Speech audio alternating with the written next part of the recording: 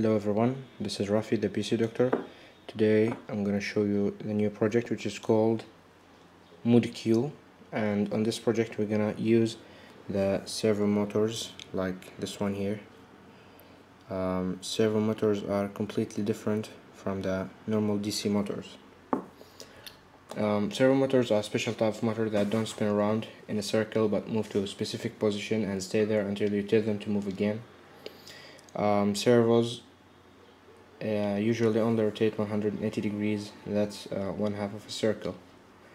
Servo motors expect a number of pulses that tell them what angle to move to.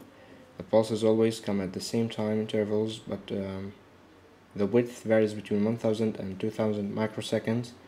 While it's possible to write code to generate these pulses, the Arduino software comes with a library that allows you to easily control the motor.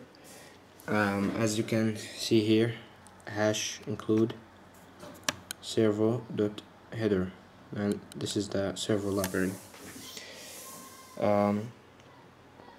Because the servo only rotates 180 degrees and analog input goes from 0 to 1023, you'll need to use a function called map to change the scale of the values coming from the potentiometer, and we're gonna make that from 0 to 180 or from 1 to 179.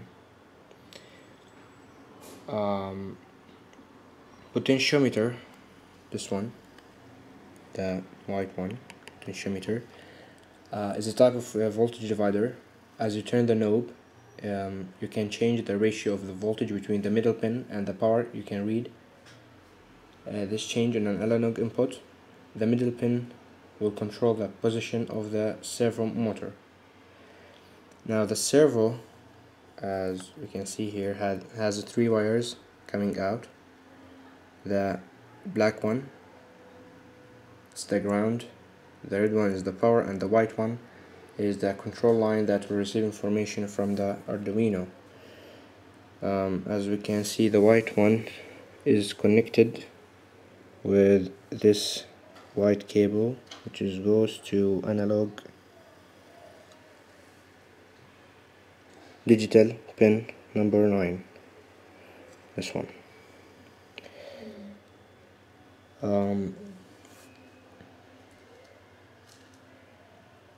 The servo has, as we said, turns 180 degrees.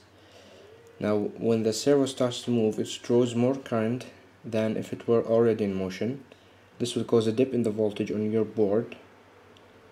By placing a 100 microfarad here, this one, capacitor, cross power and ground right next to the male headers, you can smooth out any voltage changes that may occur. And you can also place this capacitor across the power and ground going into your potentiometer here. These are called decoupling capacitors, this one and this one, because they reduce or decouple changes caused by the components from the rest of the circuit. Now implementing this circuit, this is the potentiometer, and this is the servo motor, and this is the potentiometer. When we turn the knob, the hand of the motor will move just like this. We are turning the knob and the hand is turning just like this.